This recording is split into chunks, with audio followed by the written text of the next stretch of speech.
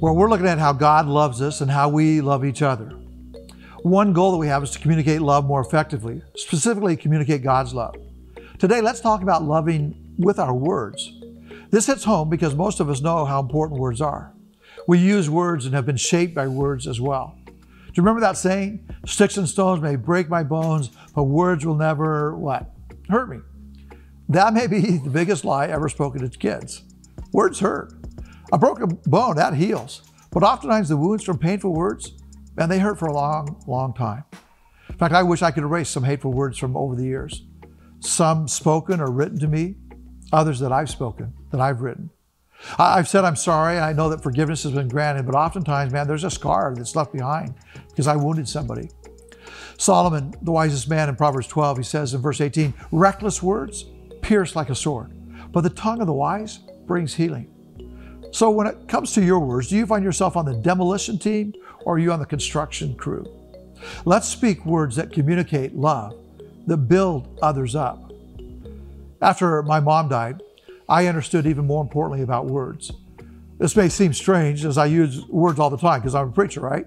But I understood the power of words in more of a family context.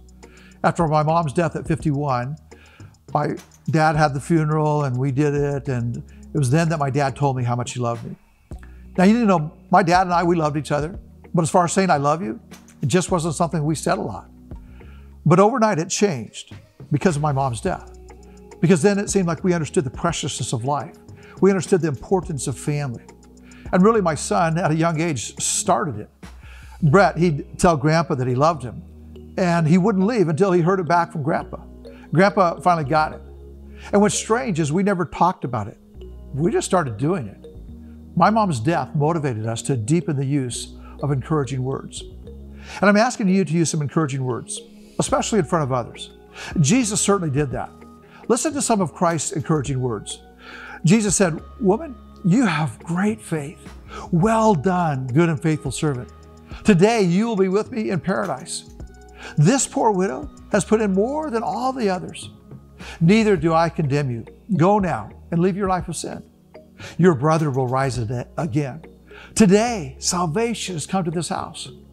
I've not found anyone else in all of Israel with such great faith. You can probably recall people who you know love you by the way that they've encouraged you with their words. My father-in-law, Eldon, is certainly one who's been an encouraging person in my life with his words. Rosalind Turner, Kathy Brown, wow, they have helped me so much with their encouraging words.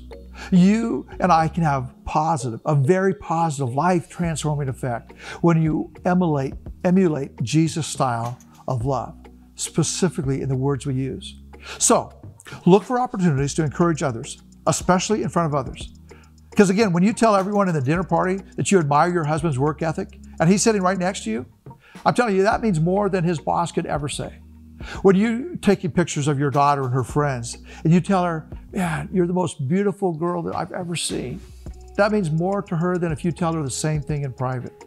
Some of you are coaches, and when you've got the whole team together after the game, and you praise a player for a good play, I'm telling you, that means more than if you relay it to them through their parents.